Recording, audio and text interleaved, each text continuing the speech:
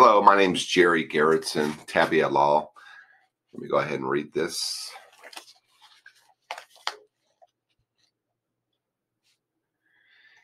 And to rule over the day and over the night, and to divide the light from darkness, and God saw that it was good.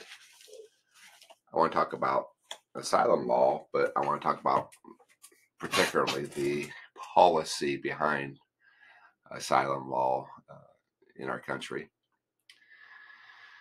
This country, the United States of America, is a country of inclusion. We're a country of immigrants, and we want to include other people, other cultures. It's a diverse country, and that's not a bad word. It's a good word. And we've always been like this. We are the beacon of the world. This is where everybody wants to come because of the freedom and the opportunities. And so this country's always had a policy of bringing people in, and asylum law kind of enters into the picture where you have folks that have a general or a legitimate situation, a need. They're being persecuted in their own country. They have nowhere to go. They're in trouble. If they get sent back to their own country, they'll get killed or tortured or whatever. And this country our country is a good country, and we look at that and we allow folks that have legitimate claims to come in, to be protected, to find refuge in our country, and that's a good thing. And it's based on our Christian heritage, our beliefs, our culture in that sense, and that's a really good thing. And so as far as our asylum policy, that's always been, it's a really good thing. It's what makes America America.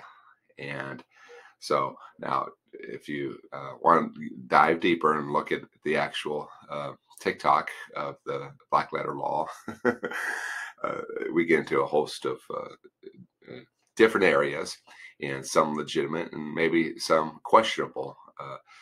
Whereas,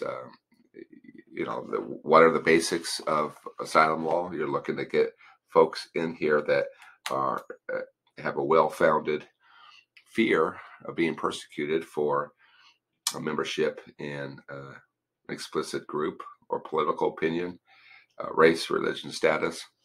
So a little different. The law's changed over the years. It's gotten away from more of a strictly wartime persecution or persecution by the government or for different means. But anyways, at its heart, the policy is a good policy. And the way it's come along over the years and the way it is in the current structure of the law today can be debated. But in its origins, it's a good law, comes from a good place. And that'll be it for today. We'll talk to you next time. Thank you. Bye-bye.